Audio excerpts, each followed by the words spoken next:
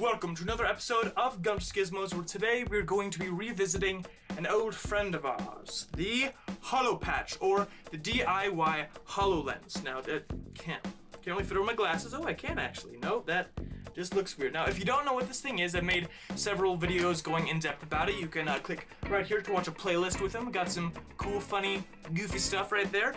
But essentially, I'll give you a quick recap of what this is. Now, this is a do-it-yourself version of the Hololens. And the Hololens, if you don't know, well, it's weird that you clicked on this video. Or actually might not, because the video is titled Holograms in Minecraft.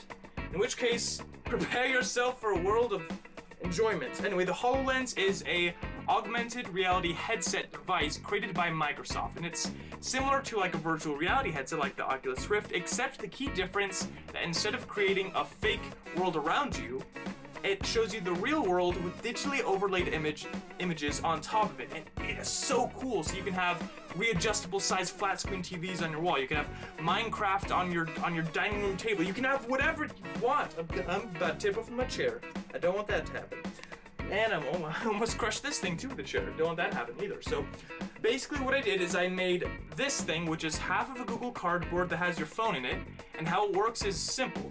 One eye sees the real world, the other eye sees the digital world, or whatever is being displayed on the phone, and then those images both come together to create this illusion of a holographic image. And I've done several stuff with it before, like I've watched like YouTube videos and as a holographic screen, and I've played some games, but there was something missing from it. The one thing missing that everyone wants. No one wants the technological innovation. No one wants the creative, the miracle of what it is. Everyone wants Minecraft. That's all I wanted. I can't blame them, honestly. From the first trailer of the HoloLens, we saw Minecraft, and it turns out that Microsoft actually bought Minecraft for over $2 billion. That may be completely wrong. I'll put the correct estimate right here. If I'm right, if I'm wrong, then whatever.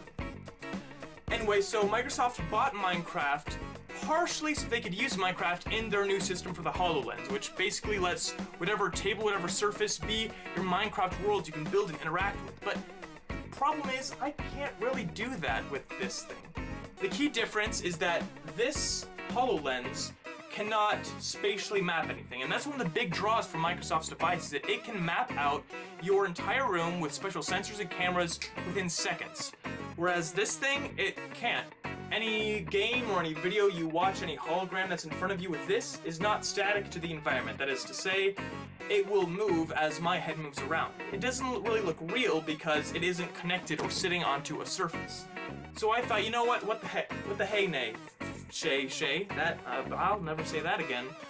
I wanted to create a real augmented reality experience that can take a hologram and anchor it somewhere in the real world. Now, my iPod is not fast enough to be able to scan a room, and I honestly don't have the technical genius to make that, so I decided I'd go baby steps. And the first baby step is image mapping. Now, image mapping, which isn't the official word for it, is typical in AR apps. You've probably seen them, is basically when the camera looks for one specific image and then it overlays the digital thing, game, whatever, over that image. So I decided I would go into that. I'll explore the realm of augmented reality, and it was rough. I had to journey to the far corners of the internet. YouTube tutorials, WikiHow, coming together to produce something kind of crappy, but also kind of cool. Not cruel, cool. So I used Unity, which is a pretty popular game designing program, again, free to download, and I made an AR app also with a Vuforia plugin. It's very complicated. I'll have a link to the description to the YouTube video where I learned how to do all of this if you want to go to it, but it was really cool, and this is the very first experience of me creating augmented reality.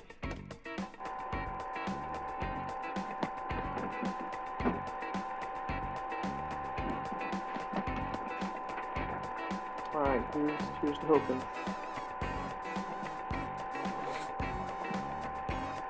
Dude, check this out.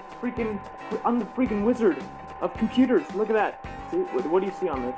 Just a picture, right? Look there, see that? That's what I call a cube. Whoa!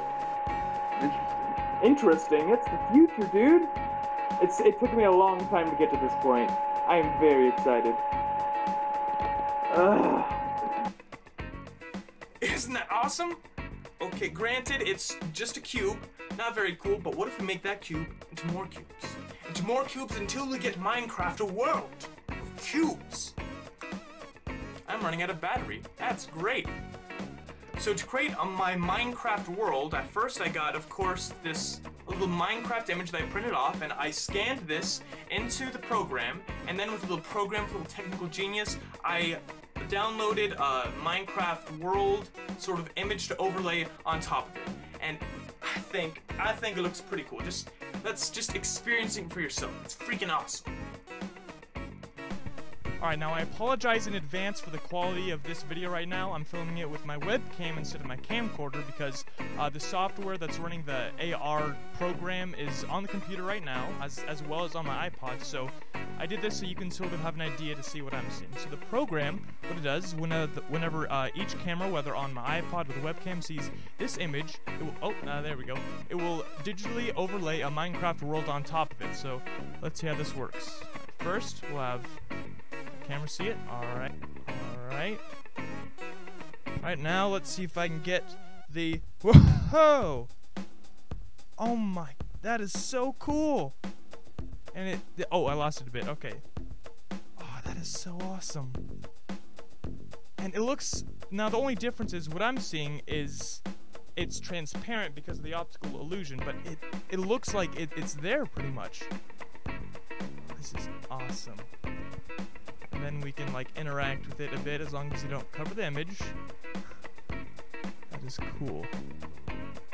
That is cool as heck, ladies and gentlemen.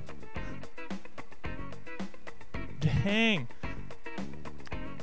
Now you're probably thinking, well, this is not real Minecraft. This is just a over image of it. This is just an object, and it may be, but that doesn't mean that you can't make games and use them with this thing. Let me take a look at it. So cool. Anyway, on with the video.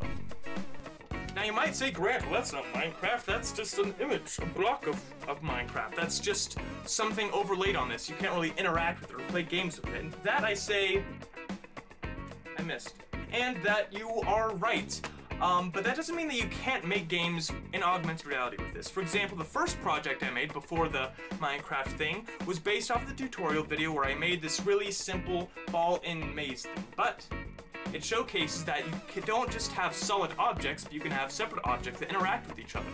So it is possible and feasible to have Minecraft's augmented reality in your world, and it has been done before, not even with a HoloLens. I think it was 2009, 2010, there was this app, only on iOS, that let you take actual parts of your Minecraft world on your computer or whatever, upload them to your phone, and then take that and augmented reality within your world. It was so cool. That is so much closer to holographic Minecraft than what I've made. But unfortunately, this app was taken down for some reason. But I say bring it back. Bring back Minecraft. And so it is very feasible to take your world from Minecraft, put it onto a phone, or make some interactive game that you could actually play with this. Now, I am not very skilled at Unity. I will continue to try to delve into the rabbit hole that is game design. So for right now, we have holographic Minecraft. It could escalate to something better, something bigger, something more glorious, a world where fictitious things are real. Whenever I get dramatic, I get an accent. I don't know what it is, and I apologize for that. But hey, that's pretty cool? Wouldn't you say? I would say so. Anyway, thank you so much for watching this episode of Gumptious Gizmos. Click on this holographic Steve to subscribe and be updated as I continue to make more Minecraft augmented reality stuff, and also some more Gumptious Gizmos, which you can click up there to watch some more of. Oh, gotcha. I'm just gonna point there. I pointed there. And anyway, if you like this video, then I like you as a person. That's it. And have a great week, day, month, year. Goodbye.